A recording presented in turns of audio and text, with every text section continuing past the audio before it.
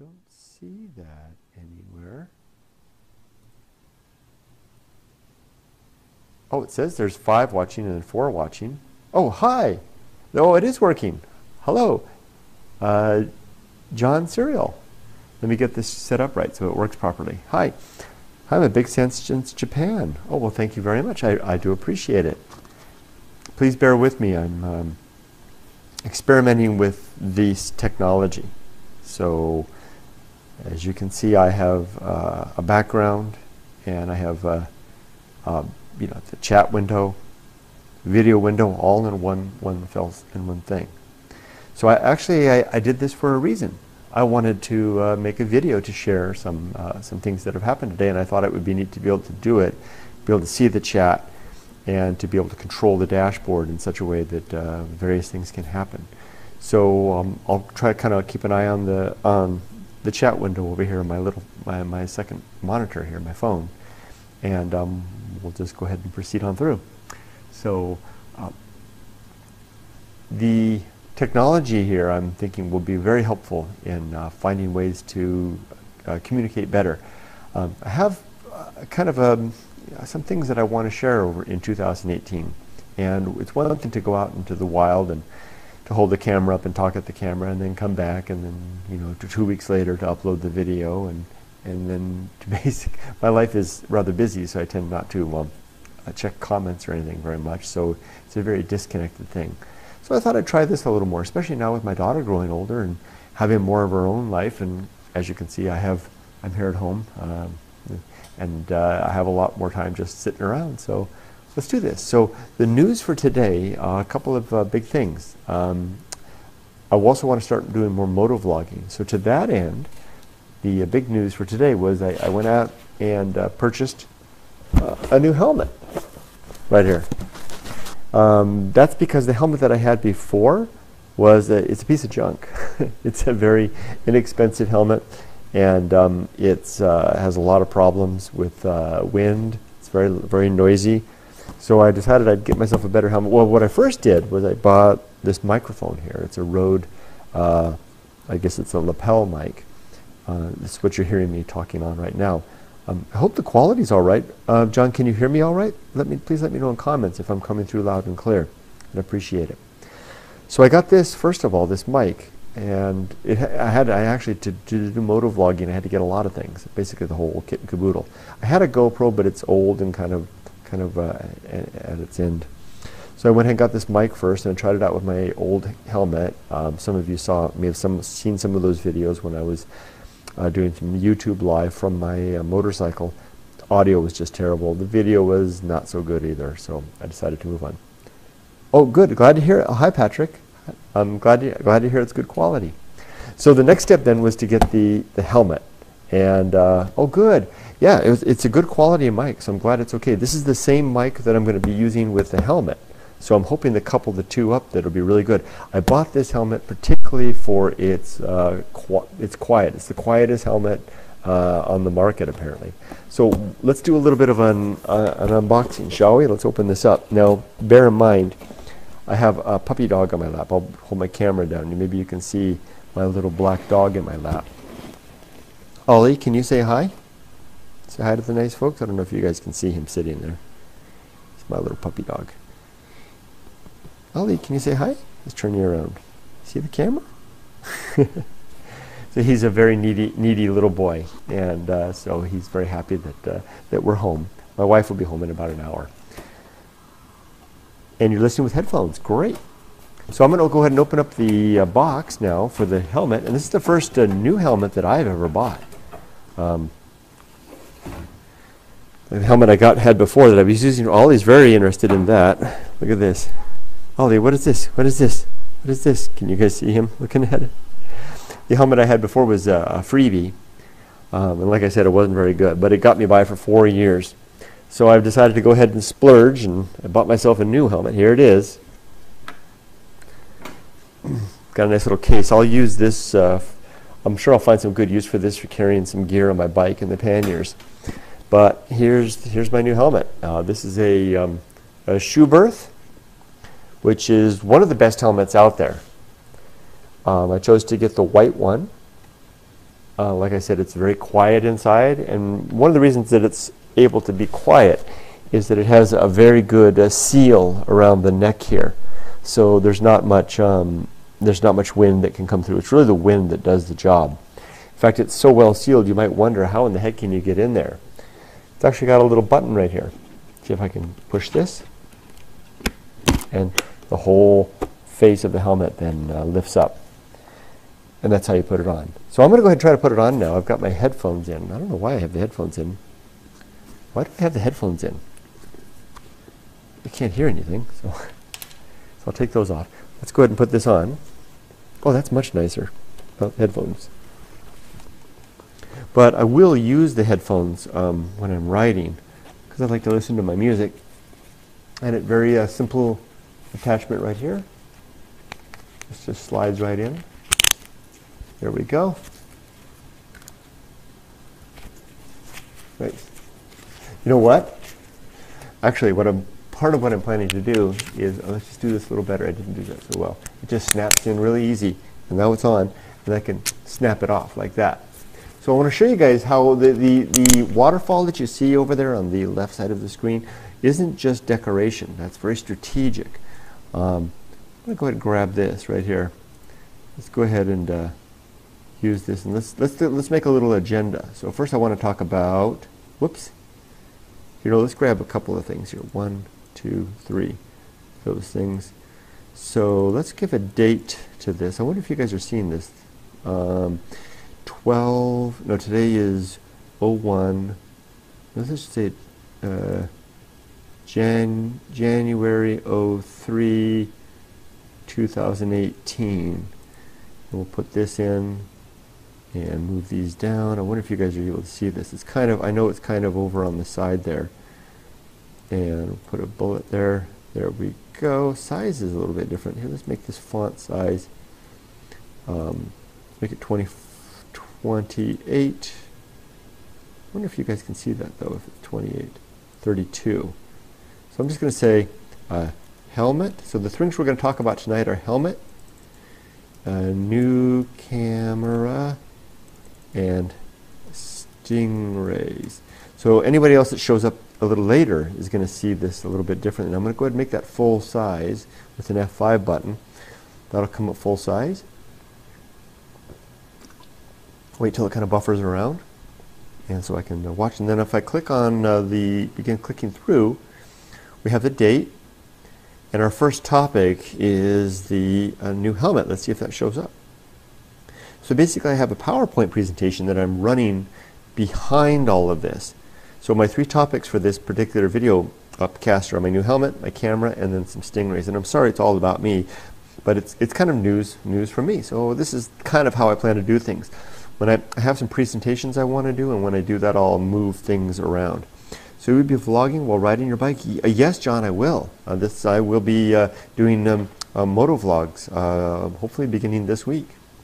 So now that I have the helmet on, now you don't want to ride with it like this, but I will.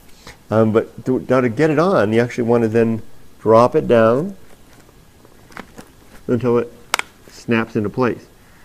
Now the helmet's actually on. And it's a really nice secure fit.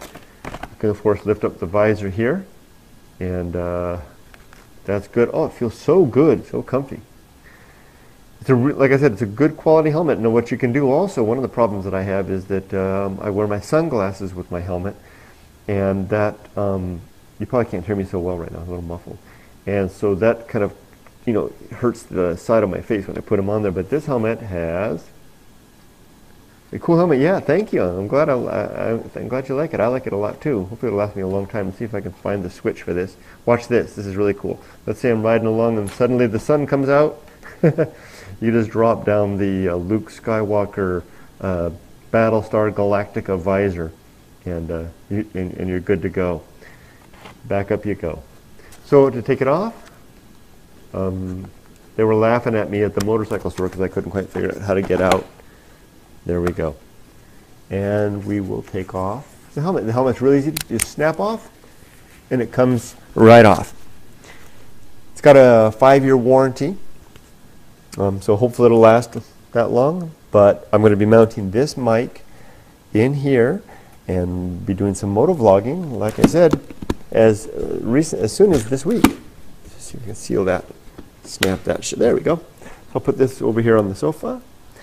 So that was the first thing that I wanted to talk about, share with you guys. The second thing was a new camera. Now, I was planning to buy a GoPro.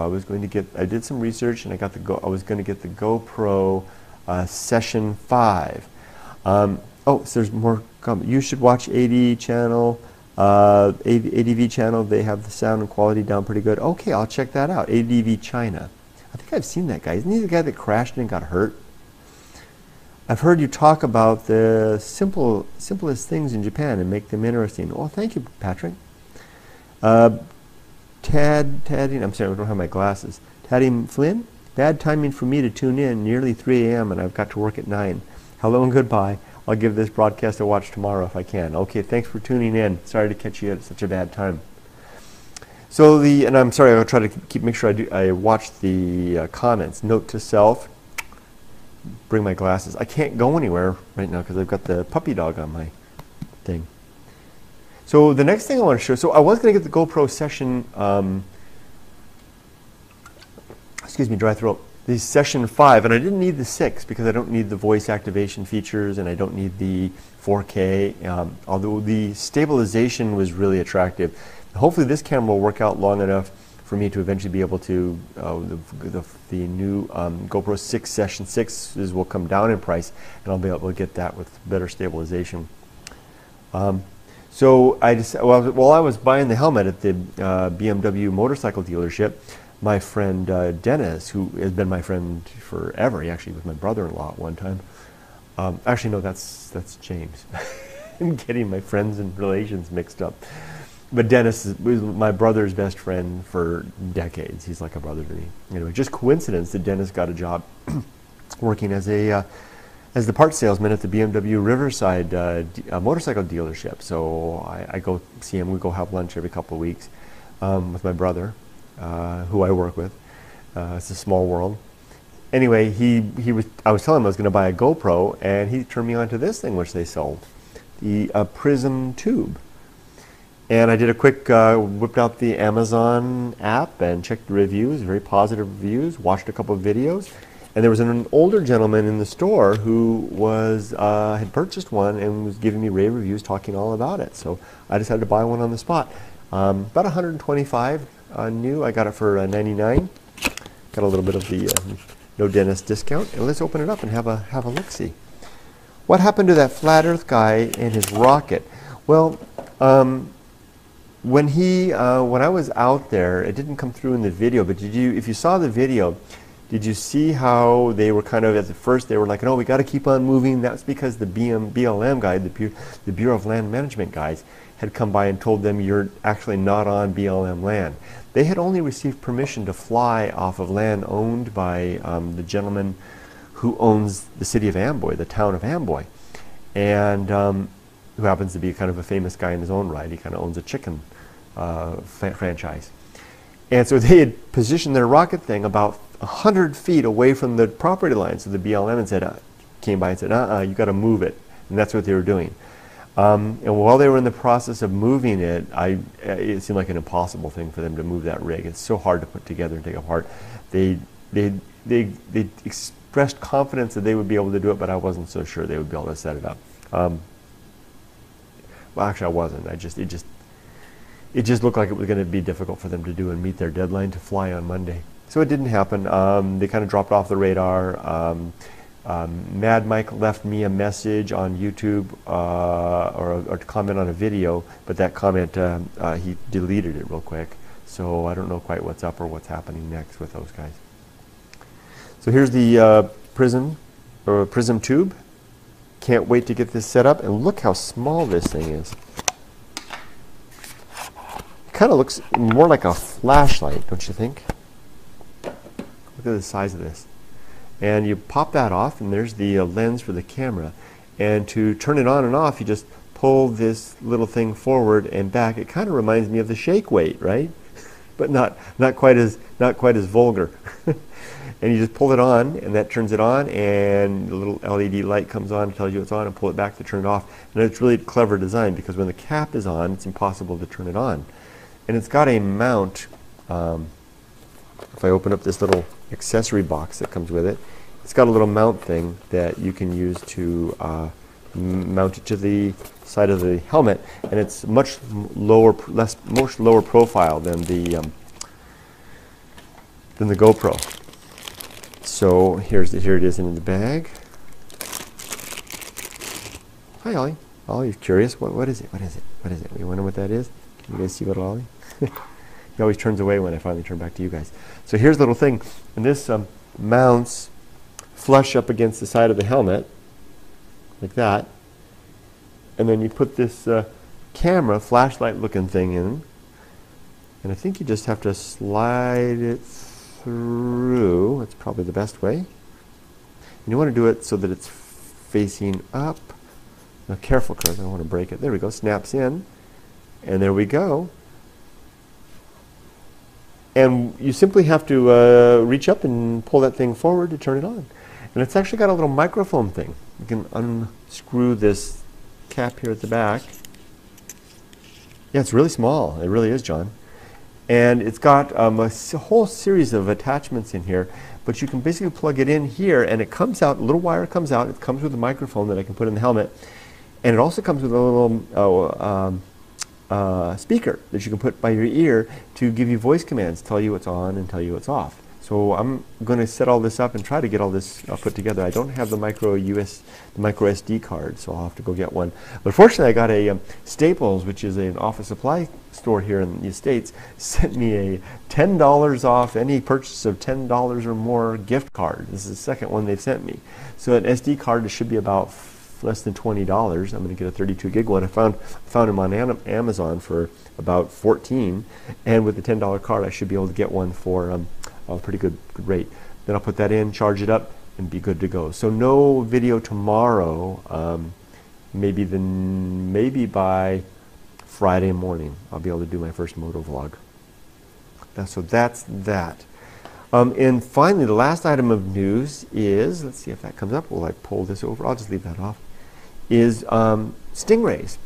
So, you know, I don't know if you guys noticed, if you watch the channel much, but last year I was doing some videos in the ocean, and it kind of stopped all of a sudden. I think that was around September 2000. No, it was in the spring, I think it was, and that's because I got nailed by a stingray. And if you've never been nailed by a stingray, they're incredibly painful. They release, inject serotonin into your system, and they just slice and dice your skin like a Ginsu knife, and just blood comes out everywhere. It's astonishingly painful. I was alone when it happened. Had to ride the motorcycle home, just screaming into my helmet. It was so painful. But fortunately, hot water helped. So Yumiko and I, my wife and I, were down at the beach on Sunday. We'd had breakfast and we were taking a walk, and I noticed two people stumbling out of the ocean. It was an older man, my age, and a teenage boy. And the older man was helping the teenage boy, and the boy had been stung by a stingray. Just blood was just pouring out of his foot, and he was, almost in tears. I mean, it's astonishingly painful, and. So I needed to help them to get up the stairs to get to the car so we could take him in. And while we were going up the stairs together, I was telling him that I commiserated with him, that I understand how bad it was, how the pain is. The father had never been stung, so hopefully it gave him some comfort to know that he'll be okay. I told him he's going to be okay. Get home, get his foot in hot water, the pain will go away like that. But in the news, I just read in the news that apparently we have a stingray invasion going on here in Southern California. That Huntington Beach alone this last weekend, I believe it was on Sunday, reported I think 75 or plus stingray stings, which was a new record for them.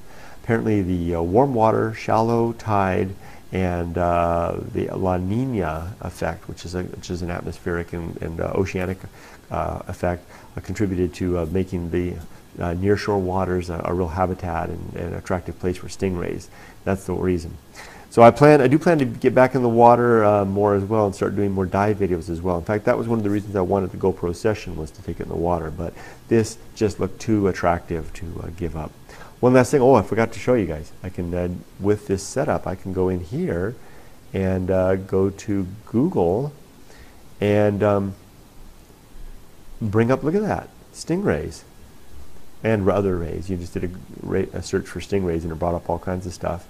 But I can show you Google stuff as well as I can show videos here, just about anything I want. You know, I can go in here and do a web search for Prism Tube. Prism Tube. If I can get my fingers in there, right? And there it is. There's my little Prism tube at Amazon. That's the little thing I just bought. Well, that's a stunning photo. There we go. There it is. Well, with that, friends, I think I'm going to go ahead and sign off. I need to go do my swim. Swim every day, 10 laps. What time is it? It is, well, heaven knows, I don't know what time it is. We talked about helmet, new camera, and Stingray. So that's enough for tonight. I'll probably be doing this more often. This is kind of fun to be able to set up a little agenda, have a little chat. Thank you for joining me and spending a little time.